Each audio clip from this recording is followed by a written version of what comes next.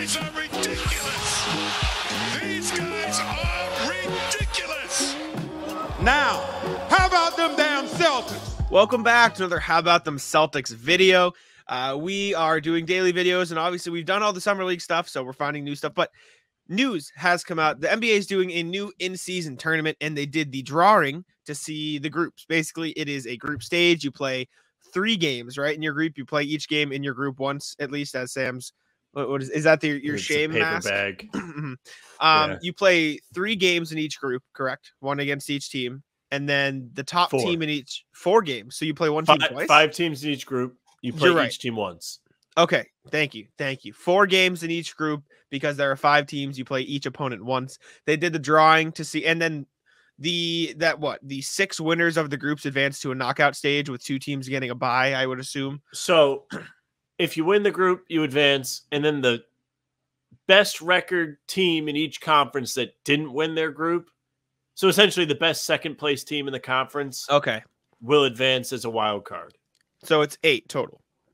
Yeah, if you can hear Perfect. the person mowing their lawn. Love it. But they drew the groups, and spoiler alert, the Celtics got a fairly... Celtics got a fire group, dude. They don't have to play anybody except Orlando, who beat them up last year. Yes. So actually, Chicago beat up on them last year, too, oddly enough. They did. The Celtics group is themselves, the Brooklyn Nets, the Toronto Raptors, the Chicago Bulls, and the Orlando Magic. It's I would argue it might be the easiest group, maybe second easiest behind one out west. For reference, the other groups in the East, at least, 76ers, Cavaliers, Hawks, Pacers, Pistons. Cavs and Sixers probably going to be fighting to get out of there with the Hawks and Pacers right on them. And the Pistons aren't terrible either. And then Bucks, Knicks, Heat, Wizards, Hornets. That's a tough look for the Hornets and the Wizards because they ain't getting out of that. They're not getting out. No. And then out west, we have Grizzlies, Lakers, Suns, Jazz, Trailblazers. Pretty stacked group, I would say. That might be the best group there is out there because the only really team that's probably not going to be super competitive is the Trailblazers.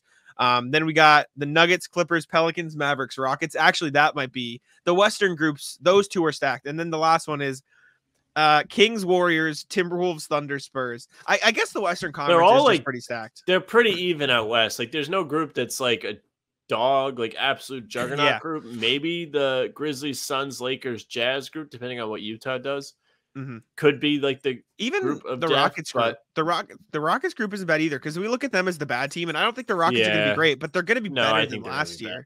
But they want to compete. They're going to be better. But I think they incorrectly spent their money. I agree, but I think they're going to be better regardless than last year. We're thinking of the Rockets that won 19 games. I still think they're a 30-win team at least, right? I think they'll be better. But yeah, the Celtics got they got an easy straw. They drew the best straw of the bunch. Nets, Raptors, Bulls, Magic. Obviously, like Sam said, the Magic played them well, and they will be competing next year. And they picked up 2 solid rookies this year as well in Anthony Black and Jet Howard. Signed Joe Ingles as well. Paolo Banchero is there still. Obviously, Franz Wagner, Wendell Carter Jr., all those guards they got. They're a talented team. The Bulls are at least trying to compete. And like Sam said, they beat up on the Celtics because they're a pretty good rebounding team. I know Porzingis isn't a great rebounder, but I wonder how much he opens up. Yeah, I wonder how much he'll improve the rebounding. Even if he doesn't grab a ton of rebounds, opening up the space for Rob and Al to grab some more because he has to get boxed out. And then the Raptors, not really sure what they're doing. They'll probably be annoying for you. Toronto doesn't know what they really want to do, I don't think. They can't decide if they want to suck or not. They let Fred VanVleet walk, kind of. I guess they didn't technically let him walk. They did offer him money, and he walked. But, yeah, Group 3 definitely appears to be the bum group. Who do we not talk about? Orlando? The Nets, too. We haven't talked about the Nets. And the Nets, who cares?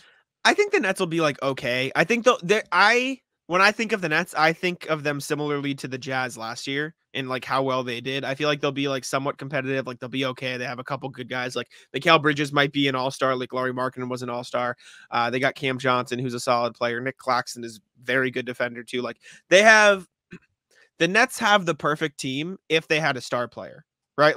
They have the perfect supporting cast. They have a really good role players. And they just don't have their own star. B player. I think he could be the 2 on a title team. I just don't know if he can be a 1, and he's going to get the chance to be a 1 on a solid team. I think Mikal Bridges averages like 25, 6 and 6 on like pretty solid shooting. I think he'll be an all-star next year. It's He's not a nasty. knock on him. I think he's been really great. Exactly. He obviously lit up the Celtics. He had a couple big games. He had one against Miami where he had 45 points last year. Like, he's not a joke, and ever since he joined the Nets, that team hasn't been the best, but he has taken his game to another Very level. good. So he's one to keep an eye on. Yeah. But if the Celtics don't get out of this group, what are we going to do? But my thing is, they obviously should get out of the group, but I think it'll come down to if they treat it like the in-season tournament, right? Because these all count as regular season games. They count. Yeah. And I'm not saying, obviously we saw the Celtics struggle in the regular season a bit towards the end of the year, but are they going to treat these like regular season games and shorten the or like regular season games in the sense that they'll play, they'll play their 12-man rotation. They won't overplay Tatum. Or are they going to say like, okay, we want to win these games specifically. Let's play Tatum, maybe 38 minutes. Let's play Jalen, maybe 38. Let's get Derek White. Like, are they going to treat it like a playoff-ish rotation and up the guys? And at the same time, the Magic beat them X amount of times last year, right? Just like when you think of, okay, this is their group and this is, they're better than this team. It's usually in the context of, oh, I don't think the Magic could beat them in a 7-game series, or I don't think the Nets could beat them in a 7-game series. This is one game. I'm not saying the Celtics shouldn't be expected to win because they are the best team in this group by a pretty fair margin, probably a larger margin than any other team is the best in their group, respectively. But if the Celtics just run into a couple bad nights, they're cooked, right? And so as much as we sit here in this tournament, what'd you say? It's the case for any team in the tournament. Exactly. So I'm not gonna sit here and be overly angry if the Celtics don't get out of this group. Again, you look at it on paper and you say they should absolutely get out of this. But these are one and gun games. They're playing 4 games. If they go 2-2, it's probably not good enough. But at the same time, like, I don't expect them to sweep the Raptors or the Nets next season. You know what I'm saying? Like, or even the Magic, right? They're competitive enough teams where it's like, I'll be happy if they go like 3-1 against them or 2-1 against them. In a 1-game series, anything can happen. So it's weird to set.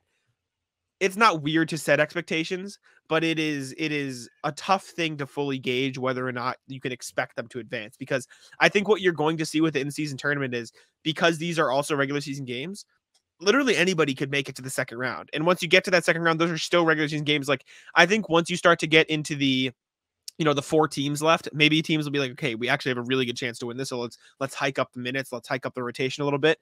Unless you're the Raptors, or I guess the Sixers now with Nick Nurse, who just likes to run guys 40 minutes a night. But yeah, it's a weird thing, because I think truly anything can happen in the in-season tournament, just like it can in March Madness. I mean, you see 16 seeds beat 1 seeds. You see, 13 seeds beat X seeds all the time. You know what I'm saying? So anything can happen. It's interesting. But I don't really think that you're going to see like a lot of surprises. This is set up so it's not in favor of surprise teams making the knockout stages. Like, it would be one thing if it was like 30 teams, 1 bracket, single game elimination. Then you could be like that. But like, okay.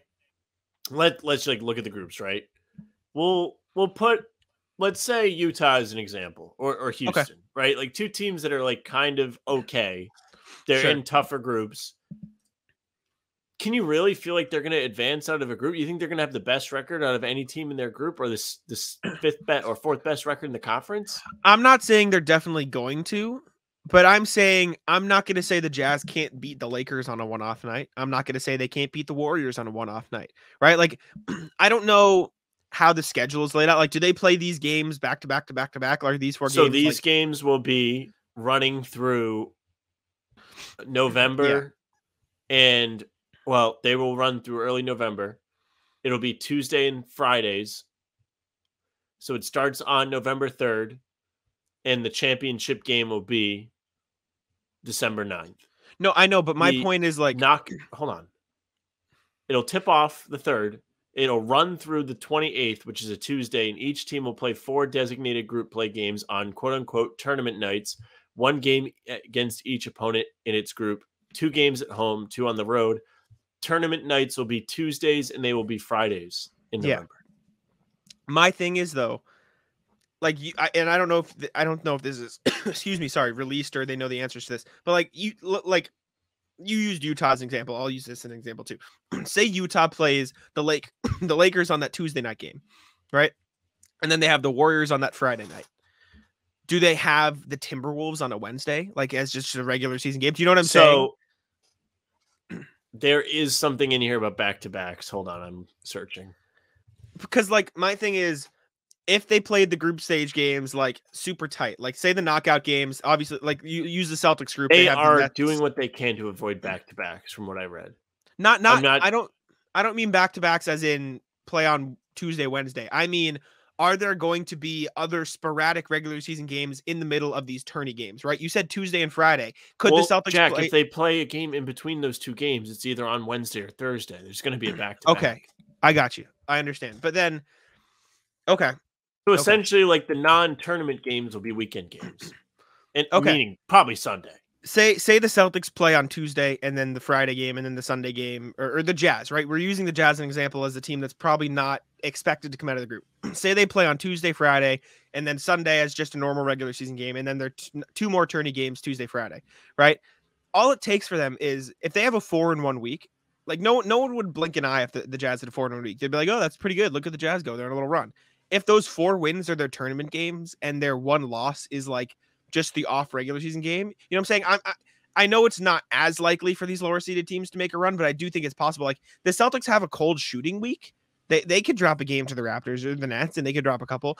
It's like the World Cup, right? Like you can see teams come out of those World Cup group stages that aren't expected to come out. It's just not as easy as a March Madness where it's one and done. But I do think it's possible, right? Like who was the team that made the World Cup like quarterfinals this year? There was a team that made a run this past year, and everyone was like, "Oh, look at them go!" I'm gonna look it up because I think it's a good example here. You remember what I'm talking? It was Morocco. Morocco made a run. Morocco made a run. No one expected them, but all it took was that they got hot for a couple weeks, right? And that's true. To say the Jazz can't get hot, and I think that's a big reason they're doing this in-season tournament, right? Because it draws that sort of intrigue. But yeah, the reason they want to do it is to get people to care about the early season games in November. And just to swing back to the back-to-back thing, to avoid teams resting star players during tournament games, the NBA will try to avoid scheduling games back-to-back, and certainly on the second night of the back-to-back, though some may come on the front end, is what they say. That makes sense. I will also say, I feel like they should have put it in like December. Am I crazy? Because like I think it would have been cool to have the final on Christmas, but then like I don't know. It's hard to plan out the rest of the Christmas Day slate with the final, or I don't know. I think they did a good job. I don't see what the difference is. My only thing is, you said it starts November what, 3rd? 3rd. The group stage runs through the month of November. I feel like people still care at the beginning of November because they're still like, oh, basketball's finally back. Because it starts like what, the 20th, right? So you're only like 3 weeks into the season. Yeah. I feel like you start that middle November. I think what you said is perfect. Do the last game on Christmas because people care about Christmas, but they care about it more if it's the final. I don't know. That's just a minor gripe. I think this should be fun at the very least. Like we said, the Celtics threw a pretty easy group. Nets, Raptors, Bulls, Magic, but they should win the group. They should probably win that group. Yeah, Joe Dumars. What is he? The head of basketball operations for the whole league. Yeah. Everybody's not going to buy in right away. That can't be the goal, that everybody is going to buy in from day one. These things take time. As time goes on, I think you can build this up and people can really get into it. Now, yeah, I think that's true. And as far as we're all concerned this year, this tournament is Mickey Mouse unless your team wins. I agree with that. I'll back that statement. Yeah. But yeah, that's the Celtics. If the Celtics win, then they rule. Yes. But yeah, that's Celtics group. Like we said, Celtics, Nets, Raptors, Bulls, Magic. Probably the easiest group of the bunch for the C's. Thank you all for tuning in. Subscribe to How About Them Celtics. We're at 825 subs now. It's kind of nuts. Thank you very much. But yeah, go ahead, Sam. Yes, thank you very much for watching. Make sure you subscribe to the YouTube and hit the notification bell so you don't miss any breaking news updates. We've done a few this week. We had the Grant Williams trade. We reacted to the Summer League game on Saturday and Sunday by the time you're watching this. And make sure you don't miss any of it by hitting the bell. Leave a like, comment, follow the social medias at How About Them C's, Twitter, Instagram, TikTok, and Facebook is just the name of the podcast. Make sure you follow Jack on Twitter at Jack Simone NBA. You can follow me at Sam LaFrance NBA. That's it for us. Tic-taco. Come on. Taco.